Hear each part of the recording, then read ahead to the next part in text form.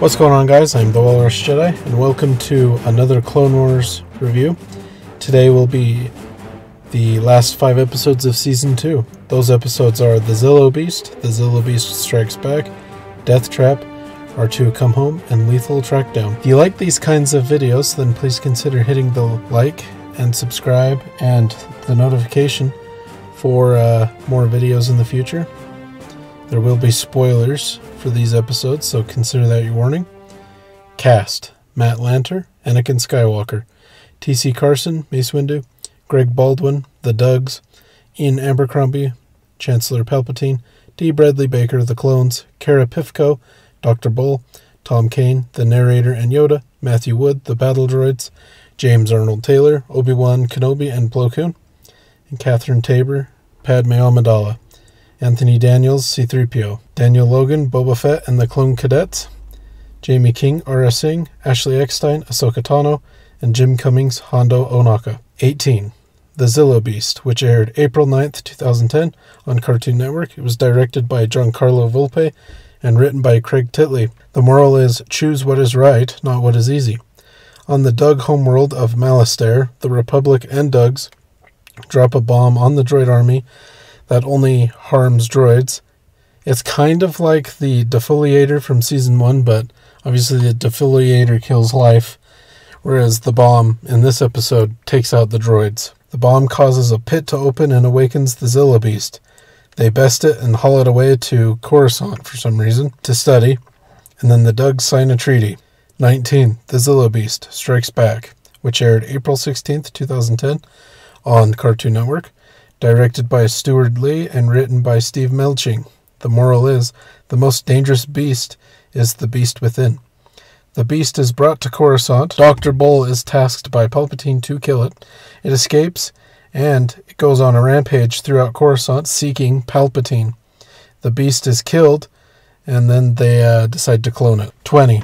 Death Trap, which aired April 23rd, 2010 on Cartoon Network. It's directed by Stuart Lee and written by Doug Petrie. The moral is, who my father was matters less than my memory of him. Boba Fett seeks revenge for the death of his father, Jango. So he sneaks aboard a Venator with Mace Windu on it and tries to kill him. The Venator crashes and Boba gets picked up by his bounty hunter friends. 21. R2 Come Home, aired April 30th, 2010 on Cartoon Network. It was directed by Giancarlo Volpe and written by Iogen Mahoney. The moral is, adversity is a friendship's truest test. Anakin and Mace go to the crashed Venators to search for survivors, but they find clones killed by blaster fire and the Admiral is missing. They find a helmet, it explodes, trapping the Jedi under a bunch of rubble, and then R2 goes for help. Plo Koon rescues the Jedi. Boba and his band have the Admiral and others prisoner, and they're going to use them as leverage to get Mace Windu to do what they want, basically. 22. Lethal Trackdown, which aired April 30th, 2010 on Cartoon Network. It was directed by Dave Filoni and written by Dave Filoni and Drew Z. Greenberg. The moral is, revenge is a confession of pain.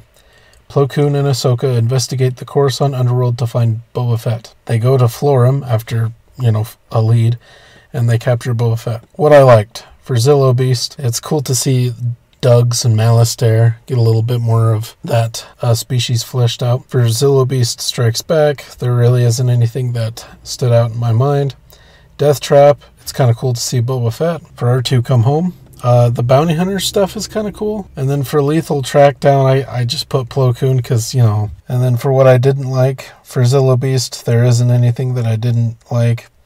For Zillo Beast Strikes Back, my only thing is why did they take it to Coruscant? That just, you take it to the most populated world in the Republic.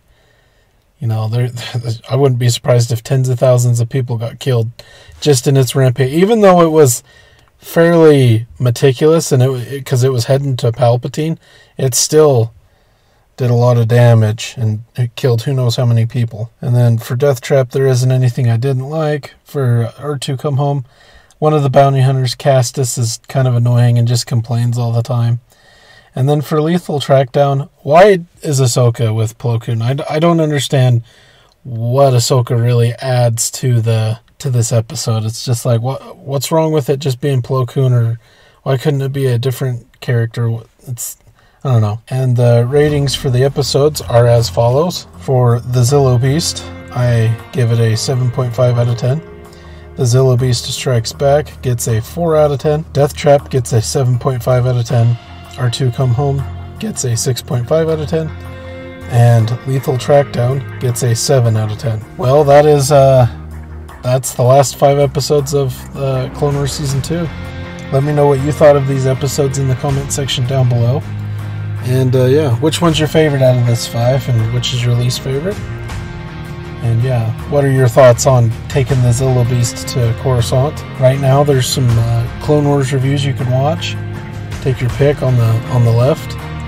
And yeah, don't forget to like and subscribe if you enjoyed. And until next time, thanks for watching.